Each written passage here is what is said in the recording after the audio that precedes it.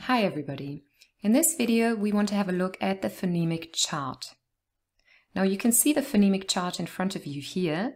It is a chart containing symbols, each representing a sound in English. There are in total 44 sounds, and in this video I will show you how the chart is organized so that you can learn the different sounds very quickly. It's not difficult, I promise. Now, first of all, we can draw a line through the chart and half it into two halves. The top half shows the vowel sounds, and there are 20 in total. And in the bottom half, you can see the consonant sounds, and there are 24.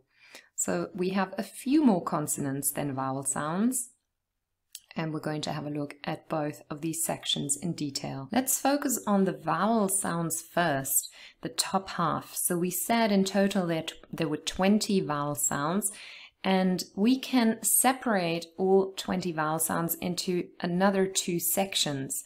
The first section are the single vowel sounds or monophthongs, and there are 12 in total. And on the right-hand side, you can see the double vowel sounds, and those are diphthongs. Okay, and there are 8 in total, and they're basically a combination of the individual vowel sounds. So 12 monophthongs, single vowel sounds, and 8 diphthongs, double vowel sounds, and they make 20 in total. So here you can see that a little bit clearer. The blue section shows the monophthongs, the single vowel sounds. The red section shows the double vowel sounds, the diphthongs, and at the bottom, the green section is for the consonant sounds. So I want us to have a look at the monophthongs first, the single vowel sounds. Now you can see that they are really organized into two groups. Some of the vowel sounds are long sounds, and you can see that because they have something that looks like a colon next to them.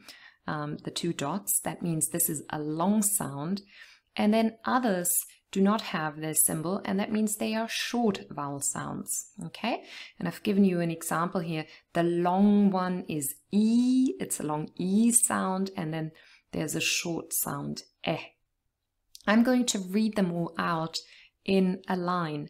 So we're going to start with E, I, O, U. This is a long one. Then we have eh, and then in the middle, I'm just going to show you that with my cursor. The next sound is an this is a schwa. That's central vowel sound, very important sound. Then we have and o, two long sounds, and in the bottom row we have and o. And if you want to learn a little bit more about those, you can watch one of my other videos, which I will link to in the description box below. Let's have a look at the diphthongs next, the next section, the double vowel sounds. Now, although we use two symbols to describe each diphthong, they are still classified as one sound. But it is also a long sound. This is important for spelling rules and other things when you dig a little bit deeper into English phonology. Let's read over those. First line, ear, a. Second line, ur, oi, o. And the third line, I, ow. Now, last but not least, let's have a look at the consonant sounds in the bottom half. Now, we have 3 rows full of consonant sounds, and you can see that I put some of those in yellow and some of those in green. The yellow ones are all the sounds that are unvoiced consonants. Unvoiced means that we do not use our vocal cords to produce those sounds. We have, for example, p, f, t. And you can see already that they are a lot quieter than their counterparts, which are the voiced consonants, where we use our vocal cords. For example, b, d, v. They naturally are a lot louder because the vocal cords add a lot of volume to the sound. Now, we did not speak about voiced or unvoiced with the vowel sounds, and that is because all vowel sounds are always voiced. You cannot say a vowel sound without using your vocal cords. It's impossible. But with consonants, there is a group for unvoiced consonants and voiced.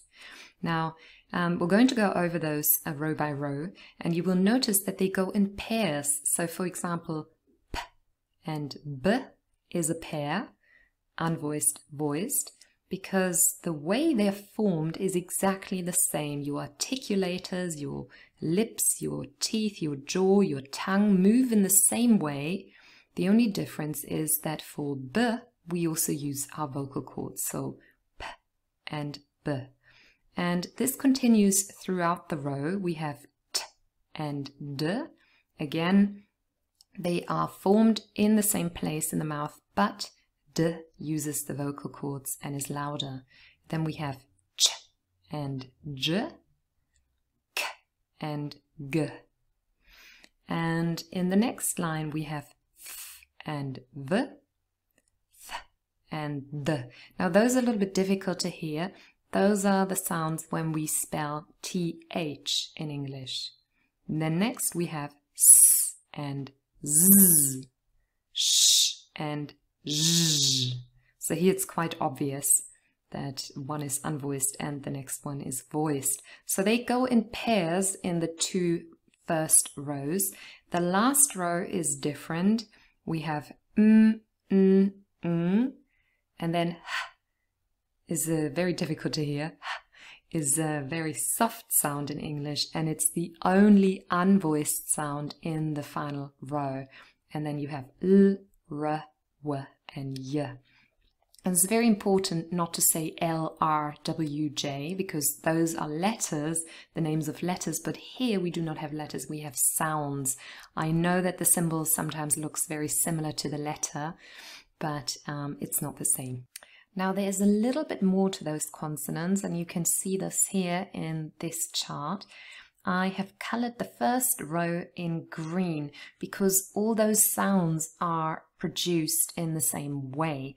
If you listen again and you maybe even repeat them with me, P, B, T, D, you can feel that the articulators form some sort of closure. It could be that the lips close and are suddenly opened, or that the tongue touches just behind your teeth and then boom, you open it. And that sudden opening of articulators actually creates this sort of a little mini explosion of air in your mouth, and that is actually what produces the sound. And so we call all those sounds plosives because of that mini explosion of air that you can hear. Apart from two of the sounds, so P, B, T, D are plosives, and then we have Ch and J. Those are not quite pure plosives, so these are called affricates, but K and G are plosives as well. Now, the sounds in the second row that you can see in sort of this brown color are also all formed in the same way. So if you just listen again, F and V, Th, the, S, Z. Here we do not have a full closure of articulators, and by articulators I mean our lips, our tongue, our teeth, our jaw. All of those are your articulators. Now they do not close completely, but they come very close. And because they come very close, what we can then hear suddenly is the air friction between the articulators. It's very obvious in F, because your teeth come close to your bottom lip. And what we can hear is the air friction, and therefore we call all those sounds in the second row fricatives. It's nothing to eat. I know it sounds a bit like a food, but it's actually the name of a whole group of sounds, fricatives. The last row is a little bit different. Here we have different groups of sounds. We've got three nasals in blue, and The third one with the funny little tail, that is the sound we form whenever we have the spelling NG or NK. It's an right at the back of your throat, and you almost get ready to say ng or nk, but you stop just before. And then we have h. It's the only unvoiced sound in this row. Then there's l, a lateral. And then we also have r, w, and y. And if you've watched my video on connected speech, you know that these last three consonants, r, w, and y, do have a very special role to play in connected speech. They come into play with liaison when we link between word boundaries. And if this is all news to you, then have a look at my video. I will link to it in the comments section. And that is it. This is the phonemic chart. So I hope it has become a bit clearer to you. I hope that it makes more sense, and I also hope that it will help you to learn all the sounds of English.